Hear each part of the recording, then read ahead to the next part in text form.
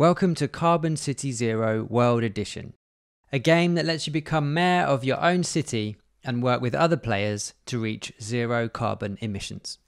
In this video, we'll be walking you through how to set up the game and how to play it. We'll include all the times for each section in the description below, so feel free to watch the whole thing or skip to the sections that are most relevant to you. And if you have any more questions, please contact us at hello@wearepossible.org. Alright, let's get started. The board represents your emissions as a city and is where you track both your current carbon level and the number of turns that you have left in the game.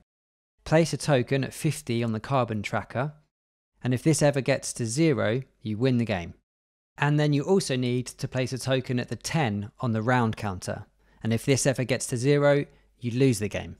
The draw deck is the pile of cards from which players will take cards during their turn. Each player starts with 9 cards in this deck: 5 budget, 2 stock exchange, 1 poor housing stock, and 1 poor transport.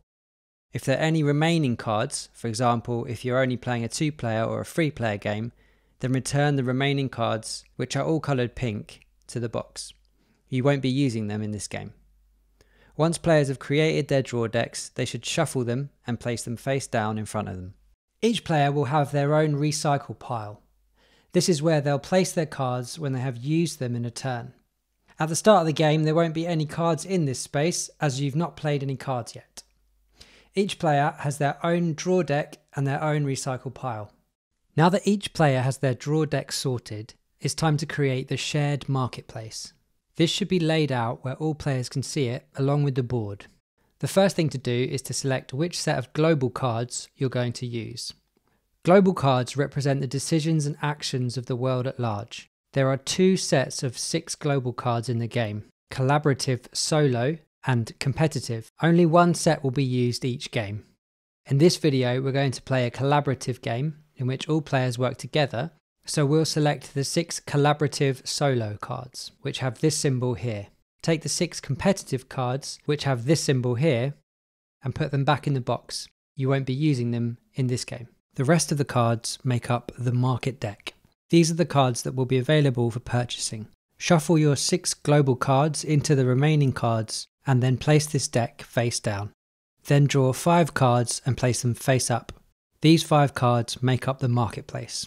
If you draw a snag card, the yellow cards with this symbol, then put them face up next to the market deck in the discard pile. Then draw another card until the marketplace has 5 cards. If you draw another snag card, then repeat this step. The discard pile is where players discard cards when they are told to do so. They always go in this pile face up. If during the setting up of the marketplace you happen to draw a global card, then put it face up and into play above the marketplace so that everyone can see it. Players will be able to use its rules from the very start of the game, then draw another card until the marketplace has 5 cards. If you draw another global card, then put it into play face up and repeat this step. With everything set up, the next thing to do is for each player to draw 5 cards from their personal draw deck. And now you're ready to play. The game is played in successive rounds, with each player taking a turn, playing in clockwise order. Each player's turn has 3 phases in this order: 1. Action, 2. Recycle, 3. Draw. We'll play through a turn now. In this example, we're a few turns into the game.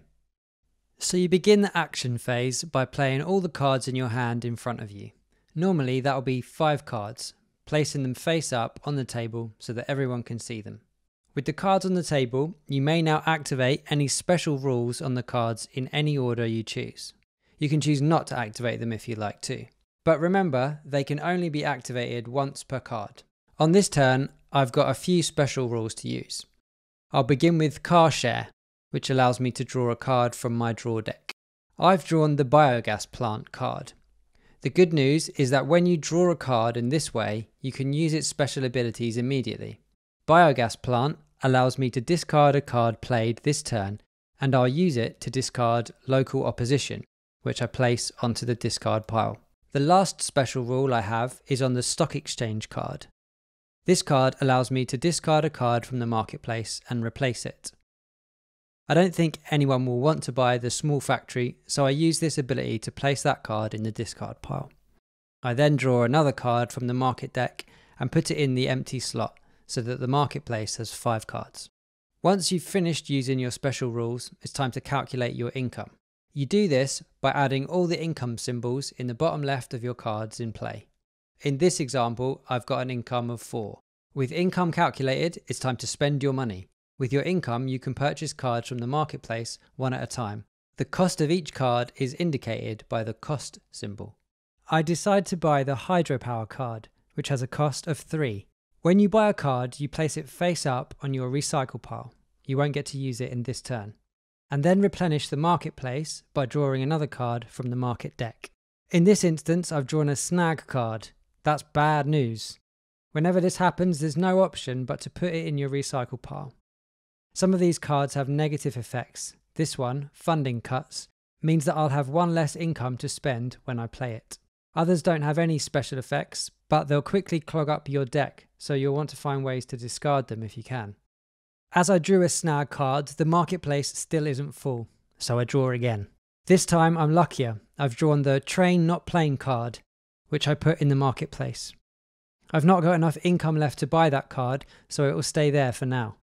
With just one income left, there are no cards that I can afford in the marketplace, and that income is lost. Anything you don't spend is gone. If ever the market deck runs out, shuffle the discard pile to create a new market deck. Finally, at the end of the action phase, I need to adjust the carbon level.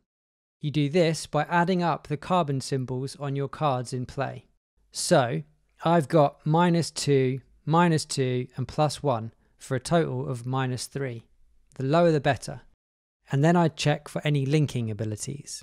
These come into play when you have 2 cards of the same sector or colour that show the link symbol. This turn, I've got 2 domestic green cards that show link abilities. They both decrease carbon by 1, so I'm able to activate these 2 linking abilities, thereby bringing my carbon total down another 2. So it's not a bad turn. The carbon goes down by 5, which I show by moving the carbon tracker that many spaces down the tracker. On some turns, carbon can go up, so watch out.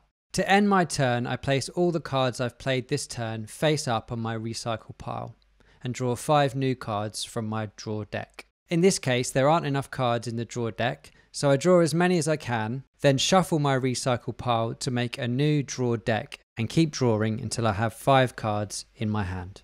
It's this way that you get to have cards you've purchased into your hand. And that's the end of my turn. The next player goes next. Once everyone has taken a turn, the round is over, and we move the round counter 1 space down the track. The round counter represents time running out, so work together against the clock. The game ends when you either lose, when the round counter moves onto the time's up space, or you win. When the carbon level reaches 0, your city has reached 0 emissions and you've won the game. Thanks for watching and enjoy the game.